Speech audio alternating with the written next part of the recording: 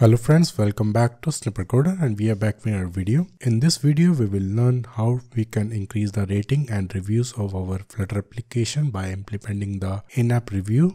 With the help of implementing this feature, we can also increase the download of our application. To understand how we can do that, you have to watch the video till end. I will explain how we can do the same. So this is our application. You can see here we are getting the message, enjoy our app. If you like our app, please give us rating on Google Play Store. And we have two buttons. First one is a rate now and the second one is a not now thanks. If you click on the rate now, it will land us to the Google Play Store or the app, or if we are using the iOS, it will land us to the Apple Store. And the second button is not now thanks, and then if user click on this button, the pop-up will again come on the basis of the condition which we will specify in the application. So before starting a video, if you are new to our channel, subscribe our channel by clicking on the subscribe button and click the bell icon to get notified about our latest videos. Thank you.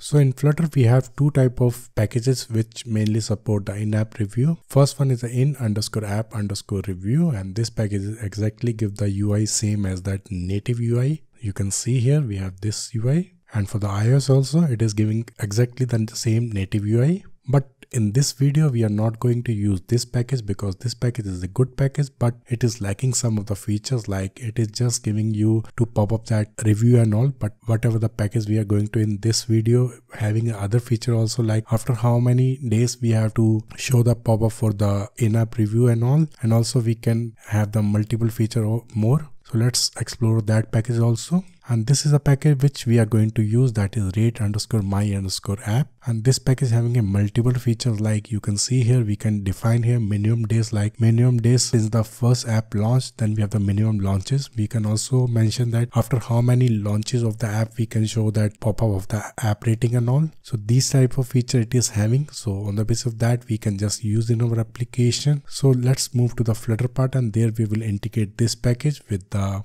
help of our Flutter application and all. And over that we have to create one wrapper file for integrating this package.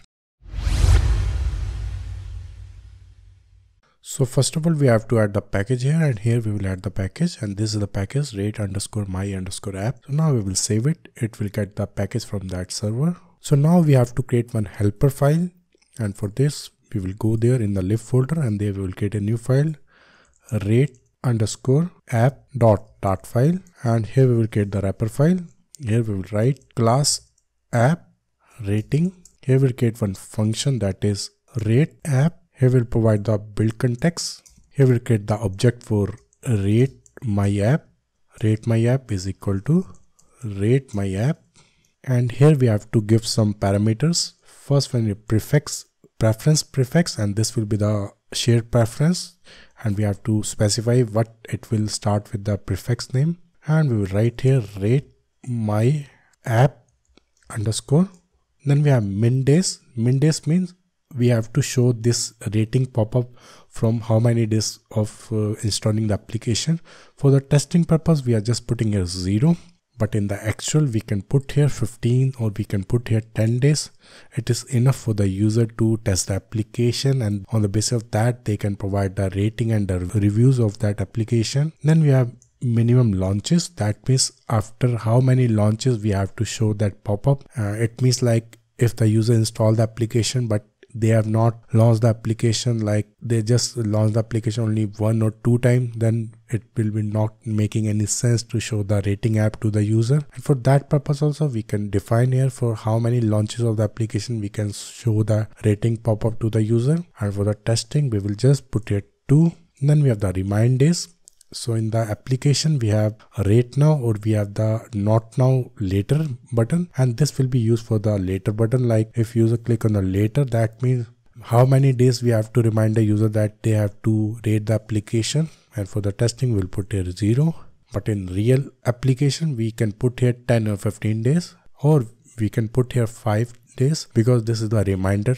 Same is for the remind launches, and here also we will put here 1 only. After that, how many times the application launches, we have to show the reminder to the user. Then we have to put the Google Play identifier. This will be the package name of our application. Like we will put here com.example.app. So when user click on the rate my application, it will land the user to that Play Store. Same for that App Store also. But there we have to put that application number. For the testing, we will just put here sample ID. After that, we have to call here ratemyapp.initialize.10, and here we will change it to underscore. Then here we will check if ratemyapp.show dialog open. Then we will call here ratemyapp.show rating dialog. Then we have to provide here all the parameters. First one is by default context. Then we have title. What type of title we have to give here? We will put here enjoy our app. Next one is a message. We have to show the message here. If you like our app, please rate in Google Store. Then we have the rate button text. We can put here a rate now. We can also change it to anything, like give the rating, like that way also we can do. Then we have the no button. We also have the no button also. That means if the user don't want to give any rating, that also we can put here, but here we are just showing here no. Then we have the later button, and here we will put not now, later. Then also we have the listener for this event. Like if user click on the rate button, we can have any custom function we have to call. That also we can do with the help of this listener here. And here we have button, and here we can put the switch case, and on the basis of that we can just get what button is clicked by the user. Here we can put the first case like rate my app dot rate button. Then we will print here click on rate. Then we have the second case rate my app dot no. We can print here click on no, and here we can put the break also. Same here we can also give. Then we have the last case, that is rate my app dot later. Here we can have print click on later, and here we have break, and by default we will return here true. Then we can create the style of the dialog, and for now we are just using here by default dialog, and we will put here dialog style as a constant dialog style. It will render the default style, and in case user click on the dismiss or user click on the background of that application, then also we can handle that thing with the help of that on dismiss. And there we are just calling here rate my app dot call event, and the event we will put here rate event type later button press. That means user click on the later button press. So what we did here, we have just created one function, that is rate app.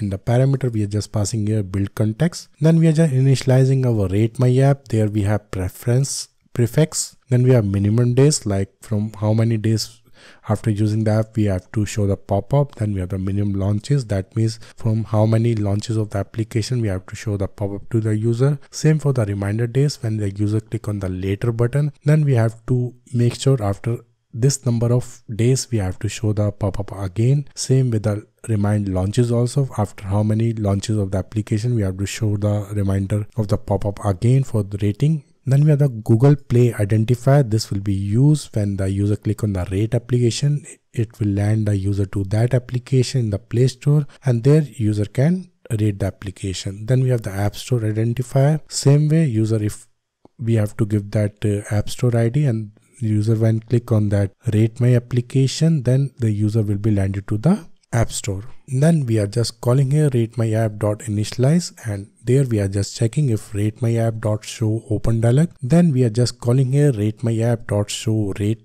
dialog, and then we have the context. We have the title here of the pop-up title. Then we have the message here. We are putting here if you like our app, please rate in the Google Store.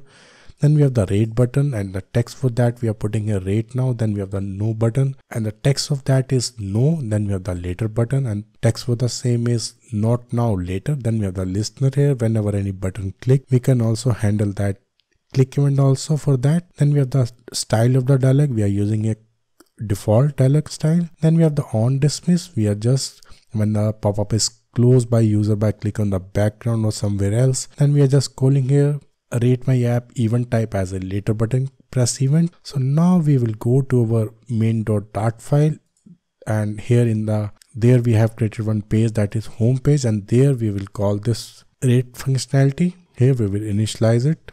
Final app rating is equal to app rating, and from here we will call app rating dot rate my app, and we'll provide a context. So now we will run our application and see is it working or not, and from here we will click start debugging.